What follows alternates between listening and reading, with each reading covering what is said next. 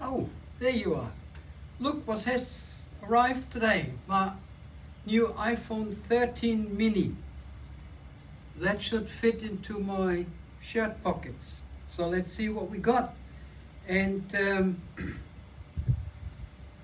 I will keep you posted. That would be so good if we go back to the old setup where I had my shirts made with the pockets big enough to hold the iPhones. Oh, that looks so good, isn't it? Oh, I love it. Absolutely loving it. Good. No plastics this time. I don't need the cable. No, I don't need any of this, so that can all stay in the box. We take that off. Talking about no plastic. What's that? Good. So we get rid of all that. And now start up the new iPhone. Oh, this is so good.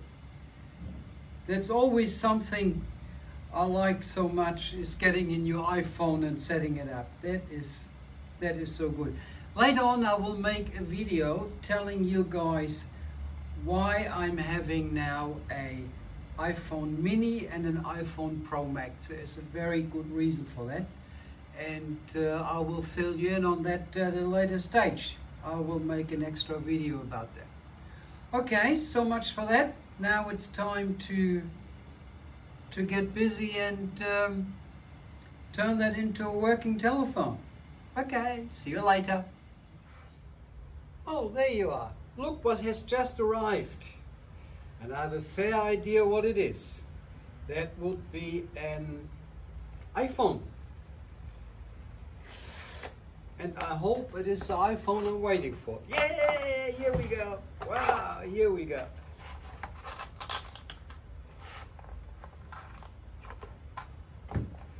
Good. So much for the packing, which is a bit of origami, isn't it?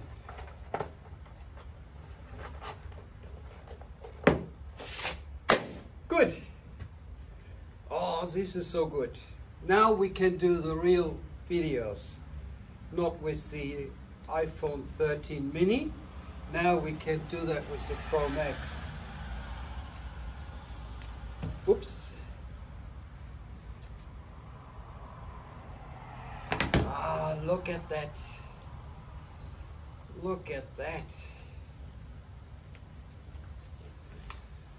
Oh, guys, this is so good. This is marvelous.